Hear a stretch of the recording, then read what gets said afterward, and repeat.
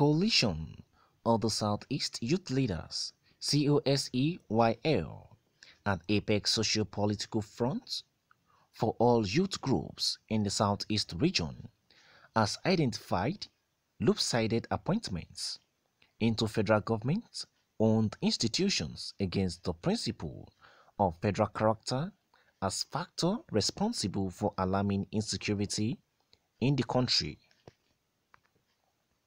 According to the Coalition of Southeast Youth Leaders (COSEYL), equal distribution of federal appointments will make all regions feel among as well as address the various security challenges, especially the plagues the Southeast region has suffered in recent time.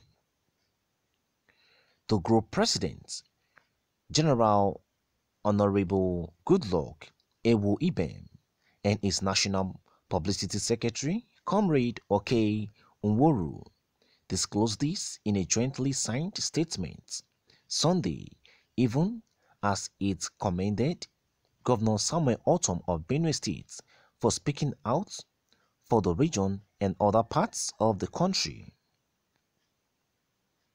Ortom had, in a recent event where he presented keynote address at Enugu State, urged federal government to address lopsided appointments and infrastructural challenges as it would help to address insecurity facing the region.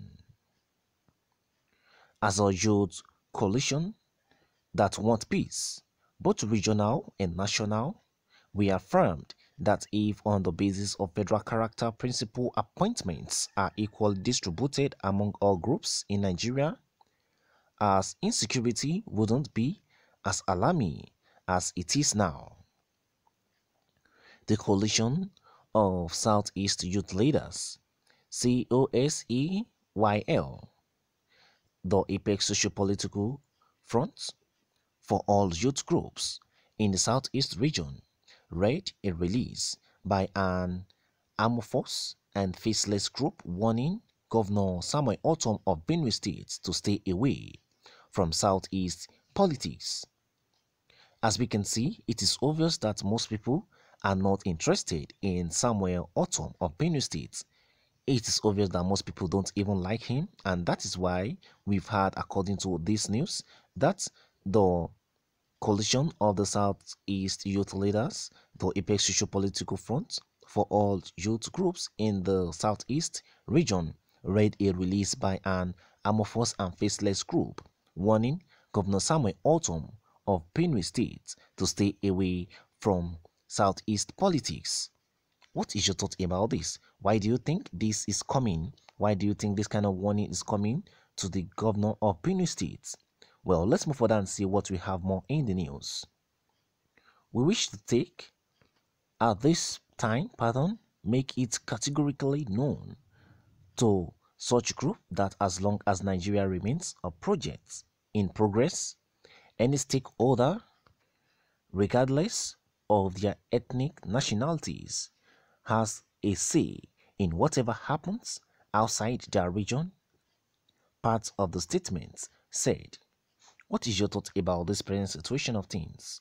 What is your own reaction to this present situation of things? We wish at this time make it categorically known to such group that as long as Nigeria remains a project in progress, any stakeholder, regardless of their ethnic nationality, has a say in whatever happens outside their region, part of the statement said. What is your own point of view concerning this? As we can see, series of things are really happening in this country of which we are not even aware of, and it has been hitting up this country, bordering on insecurity and other issues of which has become the order of the day in this country. According to what we've heard in the news, Coalition of the Southeast Youth Leaders, the Coalition of the Southeast Youth Leaders, an apex socio-political front for all youth groups in the Southeast region, has identified lopsided appointments into federal government-owned institutions against the principle of federal character as factor responsible for alarming insecurity in the country. As we can see, this has just been revealed to us the real cause of insecurity in the southeast. And when you take, as we can see, even the southeast leaders are the major cause of their problem. And as we can see, the southern governors, the southern elites, the southern political, elites are not in one voice. They don't speak in one voice. And even when they agree on something, some of them will still go contrary to their agreements, and that is why the northern part of Nigeria are taking advantage of them, and the northern part are taking advantage and they are making use of such opportunity, of which are one of the reasons why Nigeria is lacking behind in most things, which other countries are benefiting from. Nigeria is said to be the giant of Africa. Looking at the present situation of things, you know that Nigeria is not giant anyway. Let's assume Nigeria was like this when it was, chosen as the giant of Africa. We all know that Nigeria wouldn't have been chosen. But, well, we are looking forward to see that this country will become another great country again, because all these things must not continue like this.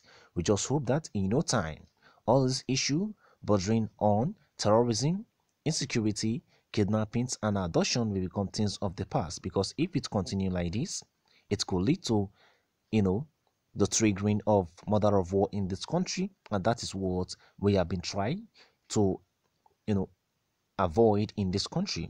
That is why we have different agitating groups in this country, people agitating for what they think is the best way to go about the present situation of things, because nobody wants to continue to lose their loved ones. Imagine people traveling without rest of mind because they can be attacked anytime. Imagine people sleeping without rest of mind. People can no longer sleep with their two eyes closed because nobody knows when the next attack is coming up, and nobody knows where the next target is. So everybody is just, prepared because we don't know when the time will come. It's just like the coming of Jesus Christ that is coming, anytime, of which even the servant of God does not even know. That is exactly the way people are feeling, considering the level of insecurity in Nigeria, because we have seen people who were sleeping and this bandit just came from nowhere, and start killing, shooting anyhow, shooting sporadically, and many people lost their life, that people have to start running helter-skelter, seeking for, shelter somewhere else. So all these things are really, making Nigeria to lose in so many ways, and Nigeria have continued to borrow and borrow and borrow. Nigeria is borrowing in hard currency, whereas our naira is useless. As we can see, series of things are really affecting us in this country. We would like you to drop your thoughts on this that has been said. Don't forget that it has been revealed to us the real cause of insecurity in the southeast by the